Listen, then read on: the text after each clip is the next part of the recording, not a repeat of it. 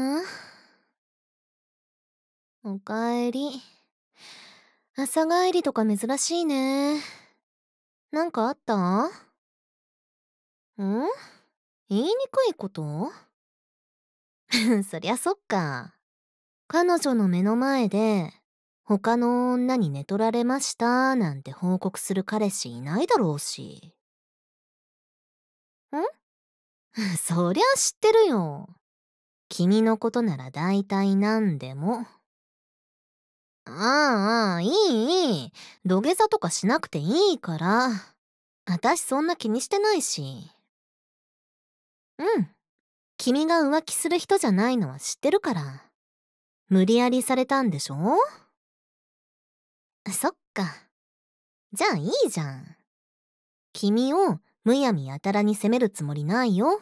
私は。すでに傷ついてる君に追い打ちかけるほど残酷になった覚えないし。そういうこと。とりあえず今から朝ごはん作るね。お腹空いてるでしょ？任せといて。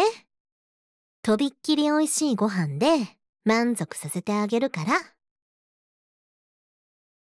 お待たせ。はい、どうぞ。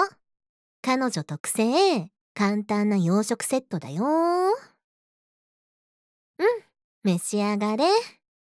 おかわりもあるから好きなだけ食べてね。おそ松様。ご飯食べ終わったら眠たくなった？そっか。じゃあ君が寝つくまで一緒に添い寝してあげる。寝室行こっか。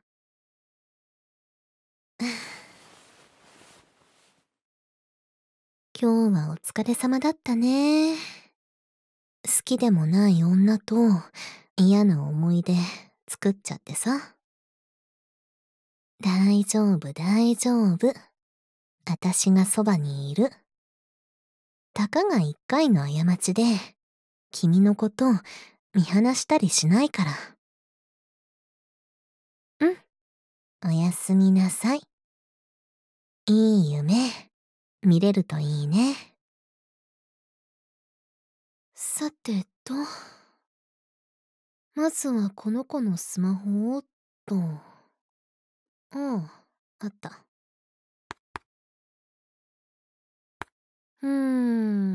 これか。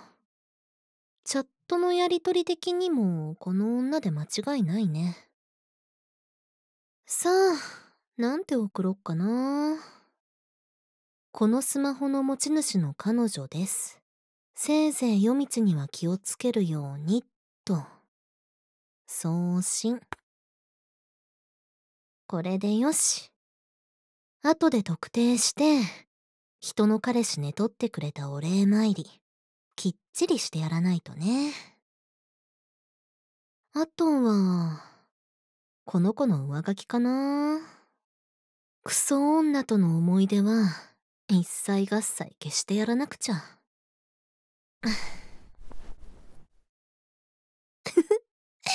何も知らずにグースか寝ちゃって。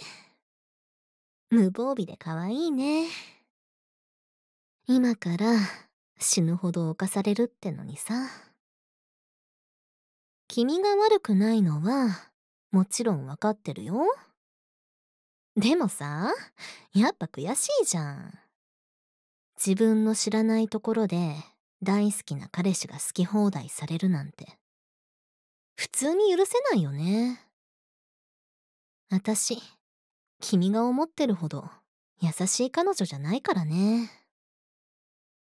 だからもう一度上書きしてあげるんだ。ぐちゃぐちゃのズブズブになるまで犯しまくってあげるから。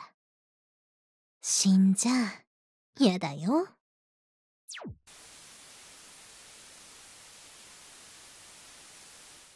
ヤンデレ彼女のメンヘラ日記。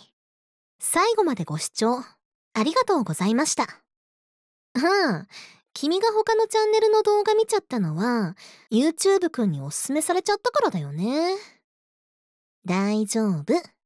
私のチャンネルが一番ってことはちゃんとわかってるから。じゃあ私の動画、もう一本見てね。ちなみに私も恋人とかいないんで、そこら辺も心配しなくていいですからね。知ってますよ。お兄さんに恋人いないの。